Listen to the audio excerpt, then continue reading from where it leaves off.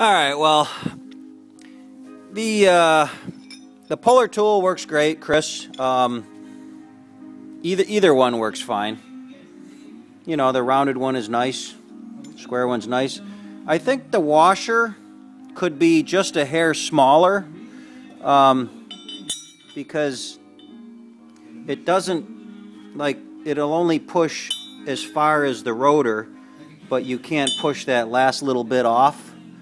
So in my opinion, I would just make that washer a little smaller. There's no reason for it to be that big.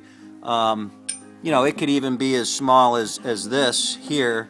I mean, you could even put something like a socket on there size, you know.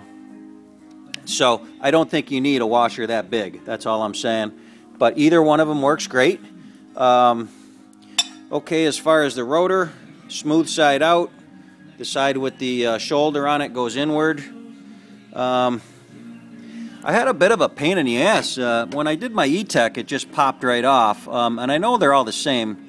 What happened was the rotor was wedged so tightly in between the brake pads that, and then the rotor got wedged down in here in the footwell.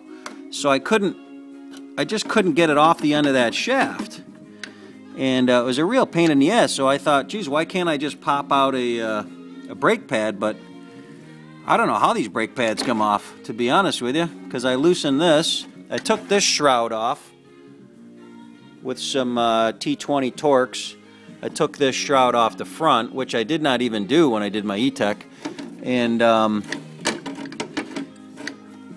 that bolt that holds that brake rotor in, I loosened that off, but it's got a shoulder on it, so that bolt won't come all the way out just to pop a pad out. So if you could pop the pad out, the outside pad, then you'd have room to finagle the rotor out. Anyways, I got it out, got this off.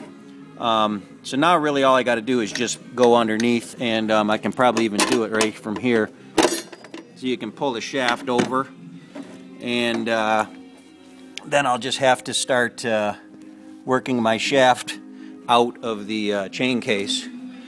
And there you can kind of see already that's... sorry, the lighting's not very good. Anyways, so I'll get the shaft out, get the track out, and then we'll come back.